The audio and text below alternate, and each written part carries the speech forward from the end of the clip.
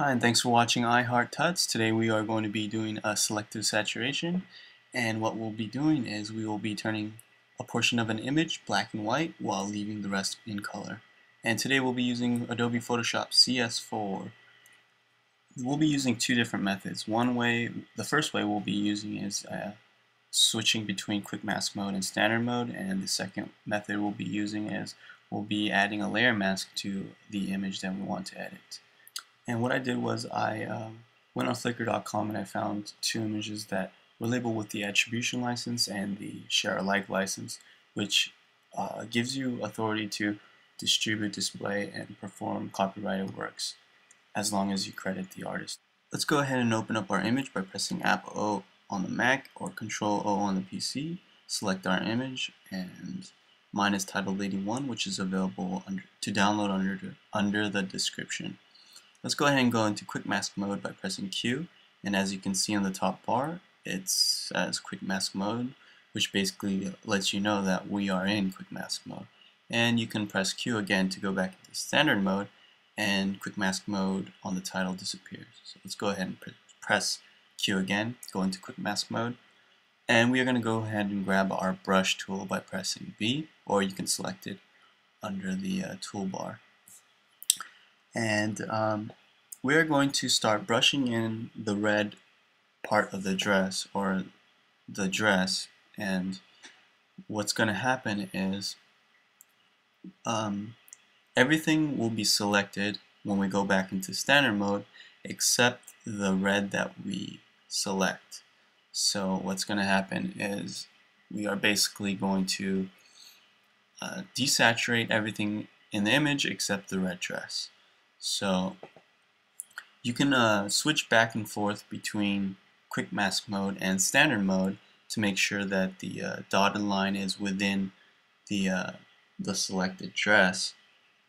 And if you do, let's say, go outside of the dress and color in, let's say, the legs or the hand, you can always change your foreground color to white and brush out the red. So remember, two things you can remember is black will make the selection of red, and white will take out the selection of red. So after you completely filled in the red dress with the red, or with the brush tool, then make sure that everything is selected by going into standard mode, and as you can see, the dotted line is filling in the red dress. Let's go to Image, Adjustments, Hue and Saturation, and then we're going to drop the saturation down to -100.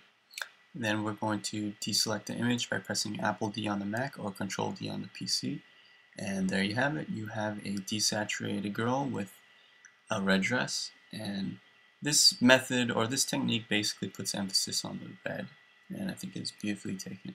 The next method we are going to use is we are going to add a layer mask. So let's go ahead and open up our second image by pressing Apple D or Apple O on the Mac or Control O on the PC, and mine is titled Lady 2. And what we're going to do with this image is we are going to desaturate everything on the image except the eyes, because I think the lady's eyes in this image is really beautiful. So to do that, we are going to duplicate the layer by pressing Apple J on the Mac or Control J on the PC, and we're going to desaturate the copied or the duplicated layer. So select the layer 1 and then go to Image, Adjustments, and Hue and Saturation, and we're going to drop the saturation down to -100. Go ahead and press OK, and we're going to go ahead and add a layer mask now. And to do that, we can go ahead and click on the little rectangle with a circle inside it underneath the layers panel, and we're going to click on that, and it adds a little white rectangle with a link on the layer 1, which notifies or lets you know that this layer in fact does have a layer mask.